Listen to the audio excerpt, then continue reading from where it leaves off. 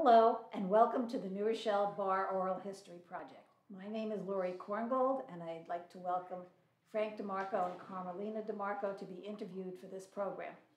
Today's date is September 17th, 2021, and we are all participating in the recording of this archive.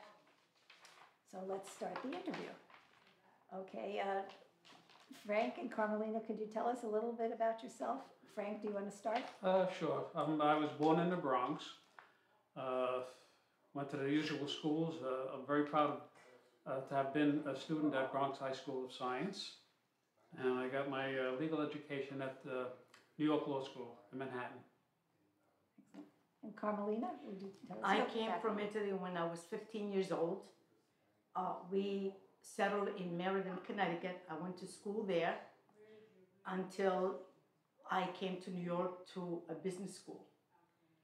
I was going to that school and needed a part-time job. So I interviewed in a law office in Manhattan. And the wife of the attorney was working there, and she said, first I said to her, this is too far from the station. I can't walk this far. And she says, oh no, you got off at the wrong station. We're much closer. Besides, we have a nice Italian guy who's going to law school. It's his last year. We want you to meet him.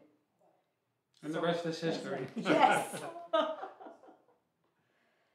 Frank, what made you decide to go to law school? I was always interested in law enforcement. My brother was a police officer. I have cousins and other relatives in the force. And at the time, the FBI was taking only lawyers. I figured that was perfect. My Efren Zimmerlis Jr. was my hero. He was on the FBI program. And then as I was going to law school, that sort of changed. I see being a law enforcement is not as much fun as being an attorney and in the practice of law.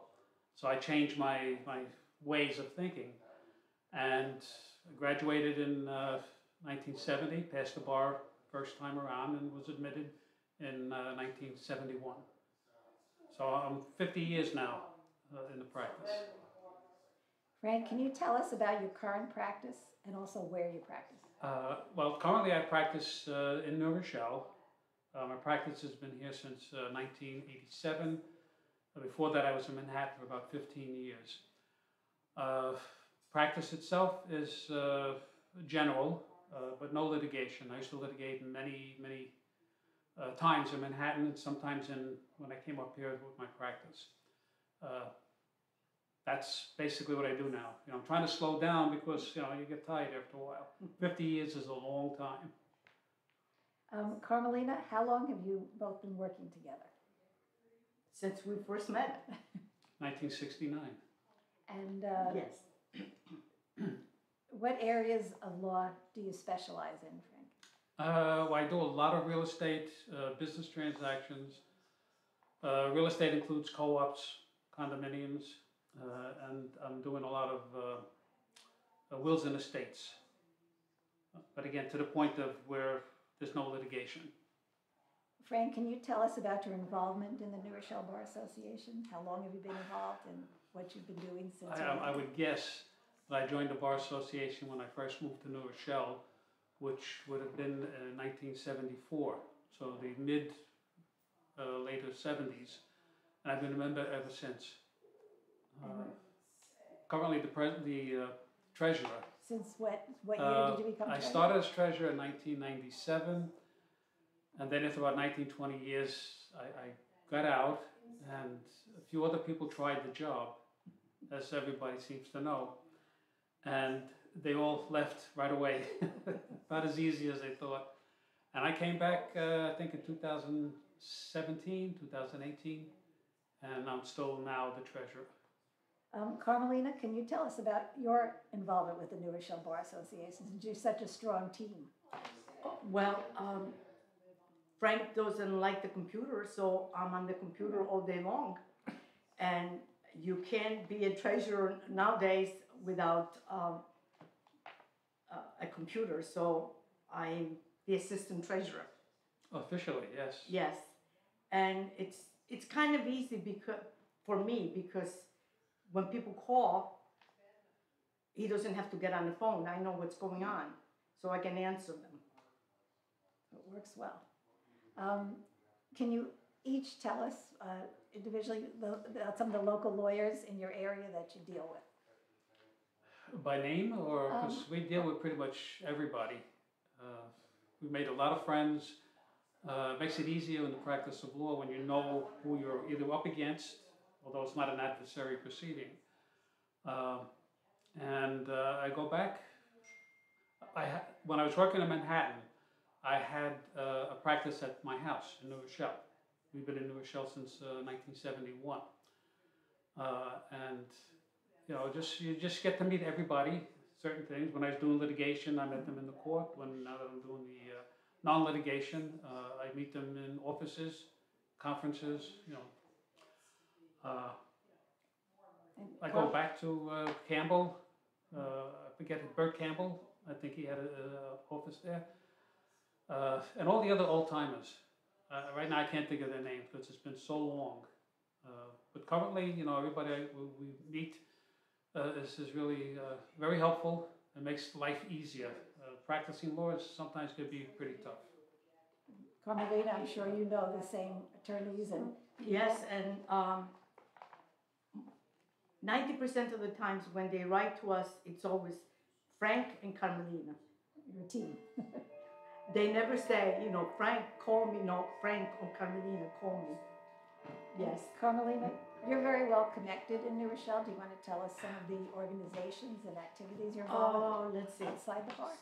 We are involved with our church, Blessed Sacrament. We are involved with our residence park. Frank is the treasurer. Neighborhood association. Neighborhood. I'm on the board. I'm on the board of Salesian High School since 1990. I was president of the Parents Guild for 4 years. Now I'm on the board. Let's see. It's me. They found you. What else? What else have we? Well, we were involved with the Calabria Society for many, many years. Yes. And I'm involved with the Song Catchers. That's the organization that gives lessons for music, singing, instruments at a very low cost, for the locals who cannot afford, which could be sometimes very expensive fees for these lessons. Well, we were involved with Song Catchers from when our kids were in grade school, since my son was in kindergarten. He's 49 years old now. We helped with fundraisers, and they used to come to our house and have caroling every December. We had 30 kids and 20 parents there, and 30 pizzas. The Library Foundation? You were involved with that? I helped with the 100th anniversary of the library. Yeah, whatever was going on in New Rochelle, somehow we got involved with. Frank, can you tell us about which courts you practice in, and if you have any interesting stories with members of the bar or appearing in front of the courts? Well, practicing in courts now, it's not going for trials or litigation like that. But I've been in the Supreme Courts of pretty much all the local counties: Nassau, Suffolk, Westchester, New York City, Surrogate's Court. I deal, with Surrogate's Court now because of my practice with wills and estates. I was a small claims arbitrator for many years.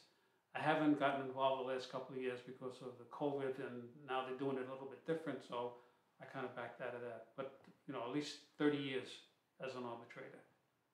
I have one final question. Since you've both been long-term members of the bar, what changes have you seen in the New Rochelle Bar Association over the years? Well, as treasurer, I see that the membership has gone down greatly. And I think that's a problem with most organizations. But with the New Rochelle Bar Association, even though the numbers are down, the activities really have not changed very much. Obviously now we're not doing too much on the outside with face-to-face meetings, but we're still involved with a lot of things. And with the less members, it doesn't make that much difference. We still draw other people into our events. But years ago, we used to have a meeting every month at different restaurants. We used to have 5 or 6 tables of lawyers. And I remember we used to have to get up and introduce ourselves. I hated that. Many times I used to say, I'm Sophia Loren. Yeah. And I'm sure there was a change from the activities to where the focus became the continuing legal education classes, which is now. Yes, part of our- absolutely. The association is very high up on the list with giving CLEs at no cost, and we've been very successful at it. Let me ask one question, Carmelina. In addition to helping Frank as a treasurer or being the treasurer, you've been involved in other things for the Bar Association, dinner parties and events. Can you explain a little bit how you got involved and what you do there? Oh, I like to plan parties. So that's why I got involved. Yes, I like to plan things, yes. So I get reservations, I go visit halls to see which one of them gives us the best deal. And then holiday parties or Court of Appeals. oh yes, And boat ride. before the COVID, we used to have a lot of functions. Yeah, Court of Appeals, the Christmas party, well, not Christmas, a holiday party, The boat ride. the boat ride in June, yes. Picnic when there's no boat ride. It's, Yeah. So we thank you hope to very get much. back to it very soon. Okay, we thank you very much for being part of this archive, and hopefully there'll be more than one viewer that watches the Bar Well, Association. you got at least 2. At least two. Thank you very much.